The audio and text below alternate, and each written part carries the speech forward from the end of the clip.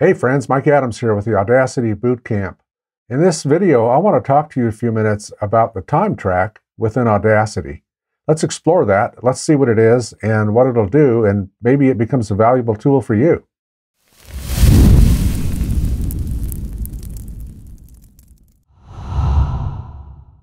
Audacity has a time track in it. It's not something you hear a lot about as podcasters.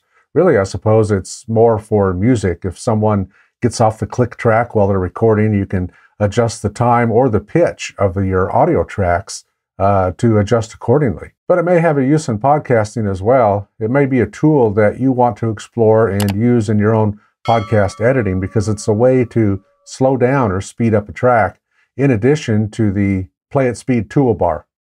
So let's take a look here. I've got this opened up on my laptop right now. This is actually a waveform from the previous video that I did. And this audio has been leveled to a -19 LUFS. It's, pretty good audio. It's not completely edited in terms of, getting out the mistakes and stuff that were in it, but it's sufficient to do what we're going to do. So I have got the cursor or the playhead set at the 0 position. And what I want to do first is just play a little bit of this track so that you can hear it. And then I want to introduce the time track to you, and let's see what it'll do. So I'm going to push the space bar to play this. Hey, Mike Adams here with the Audacity Bootcamp. I'm in a small room here. I'm in a room that's 10 feet by 11 feet, and so it's pretty cramped. There's other stuff in here. You can see. Pretty riveting stuff, isn't it? Well, let's introduce the time track to it, and let's play around with the time track, and let's see what the time track can do for us. If we go up to the Tracks drop-down menu, and we go to Add New, one of the options there, of course, we can do a mono track, we can do a stereo track, we can add a label track, or we can do a time track. So let's insert a time track. And when we insert the time track, it puts the time track in the project, which is what we want it to do. But it has this line right across the 100%. The 100 is indicative of the speed of the track. This is how it comes up in default.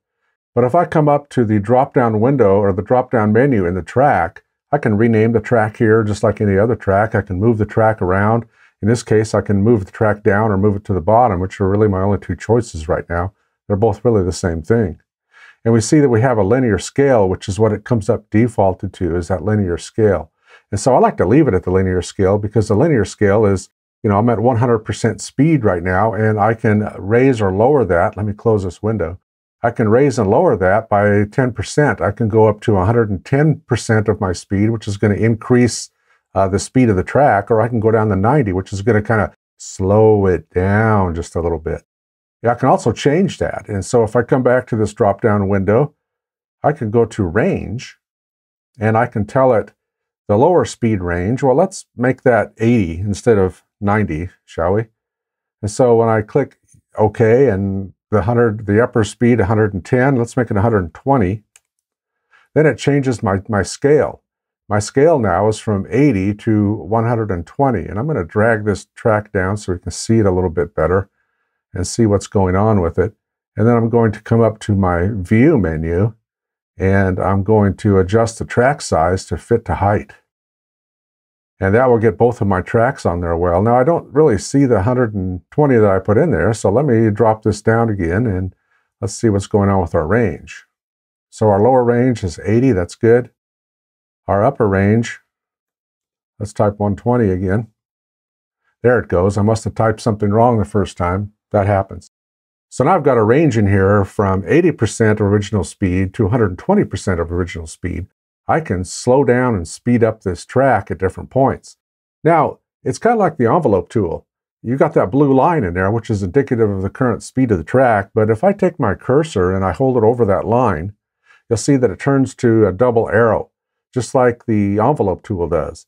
So I can raise and lower that entire line by just holding down the mouse button, or in my case, the trackpad, and lowering and raising that line. But let's say that I want to just slow down a portion of the track. If I put some control points in here, if I click here, and let's say I click again here, and then I click over here, and again here, remember you have to have 4 control points. If you remember our conversation on the envelope tool, you have to have 4 control points to adjust this level to make it work for you. So now I can come here and put my mouse on this control point here, and I can bring it down. I can bring the speed down. Let's go down to 80% or pretty close to it so that we can really hear what's going on. Then I'm going to come to this control point and let's kind of slide it over a little bit and, maybe bring it down about the same. And then here, instead of coming back to 100%, let's take it up to, let's get brave and let's take it up to about 118 or so. So right now my playhead is at the 0 point. I'm going to press the space bar and play this same track for you so that you can hear what happens as it goes through this automation that I just set up on the track speed. Hey, Mike Adams here with the Audacity BOOTCAMP. I'm in a small room here. I'm in a room that's 10 feet by 11 feet, and so it's pretty cramped. There's other stuff in here. You can see the shelf behind me. I suppose that could be a useful tool for us as podcasters. If I've got an audio track that looks pretty clean and I know there's no clipping in it and there doesn't seem to be a lot of noise in it, I might be able to use this time track to speed up my editing. I could put this time track in, boost up my editing to 110% of normal or 115% of normal, and listen to it quicker that way. It's kind of similar. We haven't really talked a lot about the Play at Speed tool yet, which I'm planning on doing in a future video. But this area right here is the Play at Speed tool, which will kind of give me the same thing. I have a play button that's independent of the play button in the transport toolbar. And I also have a slider there where I can adjust my speed up and down of the entire track. Now, this time track may be useful for you too if there's an area in your track where you want to slow it down. You hear something in there, you don't know what it is. You want to maybe slow it down and listen to it, or perhaps you just want a special effect. Perhaps you're doing something where, this person here, which happens to be me, kind of just sounds like they're getting old and tired, which I kind of am. But, maybe you want to do some kind of special effect. Let's play through it again and listen. Hey, Mike Adams here with the Audacity BOOTCAMP. I'm in a small room here. I'm in a room that's 10 feet by 11 feet, and so it's pretty cramped. There's other stuff in here. You can see the shelf behind me. I sound a little nervous there at the end, don't I?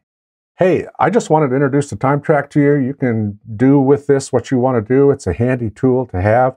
Again, you can rename it, you can minimize it, you can select it just like any other track within Audacity. And hey, if you like what's going on here at the Audacity BOOTCAMP, please consider subscribing, tell others about it, ring that bell so that you don't miss any videos that I publish. So I'll let you go for now, and until next time, take care.